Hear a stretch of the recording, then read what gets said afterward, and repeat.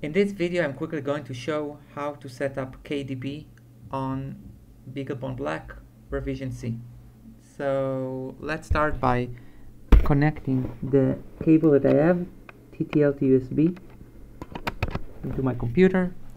When I connect it, then I will see the new product right here, and I will be expected to have a device on my host called USB 0, right?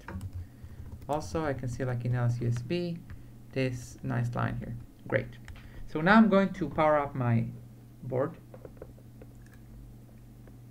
Can't see it, but I have like a blue light here, and I'm going to connect with it to the terminal. So I'm going to use picocom, and terminal is ready. However, I see things that don't make much sense, so I'm going to increase this baud rate because I know that the baud rate is 115 to 100. So let's go and control AU. You can see the baud rate increasing, and now I'm supposed to see things that make sense.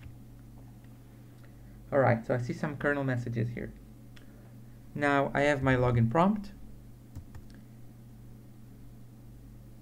and what I can see here is that the terminal where I had my console is dev ttys0. So as you could see in our tutorials, when I connected my PC to a laptop, both x86 with a serial cable, we could see that in order to enable KDB, I need to echo the parameter into sys module KGDB over console, parameters KGDB over console.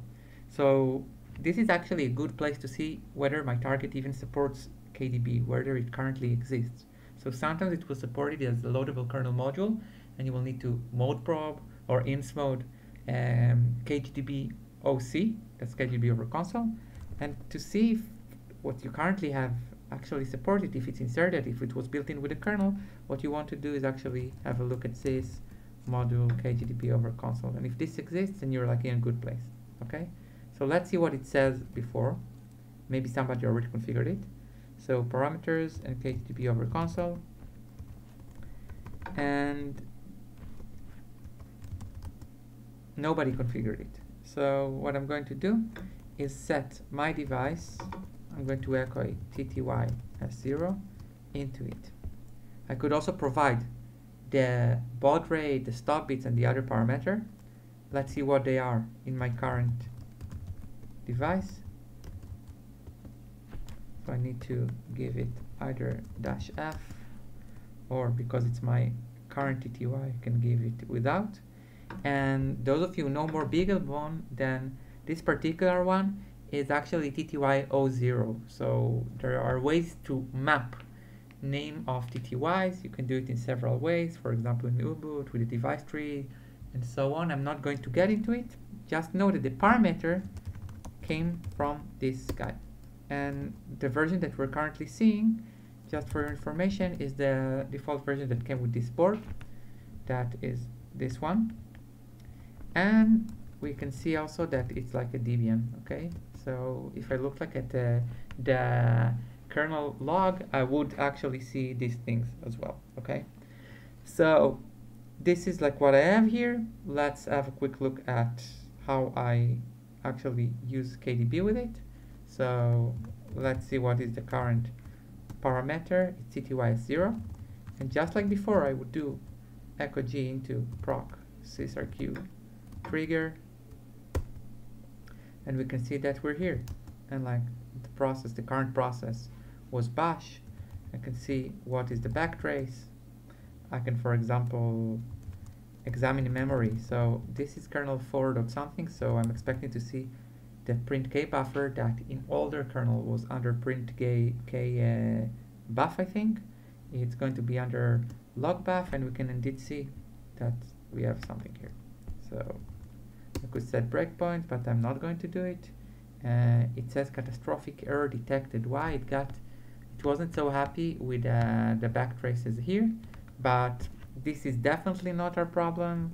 Another kernel that is properly configured would not run into it, and we're not going to give too much attention on it, okay? So I'm going to do here go.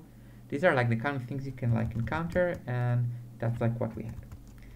Just for the sake of completion, I want to also show you what will happen if, for example, you want to go and connect another serial to the serial gadget, the gadget serial port that you have. So that's what I'm going to do right now.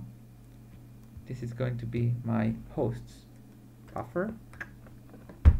And we can see that something else has been connected, this time at TTY ACM 0, okay? So I'm going to go and I'm going to use picocom on it. Now baud rate is, again, I will need to increase it, okay? So I'm going to do this, and so I have the get TTY, probably that asks me like for the login, and I'm logging in here, and you can see that my device is dev TTY GS0. Since this is a gadget TTY, I cannot use KDB with it. If somebody is interested, I will explain you what are the differences. If not, you can Google it, you can look at the kernel documentation for it. But I can, for example, go ahead and, for example, I don't know, like use it, like use the terminal. If I go from one terminal to another, TTY gadget serial 0, then I will see it, okay? So this is also what this gadget serial, for example, in the default usage of the installed Debian, is going to actually be exported also like to my host as a storage device, and I can move files to it, but I will not do it now.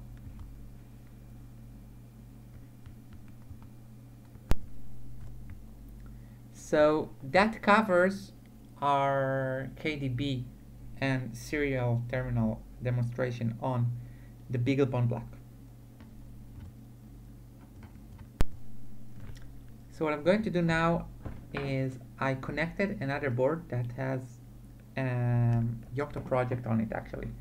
So let's see how I boot it. Here it is configured a little bit different. Here you will see that the serial is TTY00, and here we did not enable the port for the gadget, so you will not see on your host TTY ACM 0. The reason I'm saying these things is that maybe you play around with it and you can't figure out like why you don't get things like as you expected, like why it doesn't show you like as a storage device or something like this. So we can see here that we have Yocto Project reference distro, it's no longer Debian, okay? And let's see this, it's 4.12.12.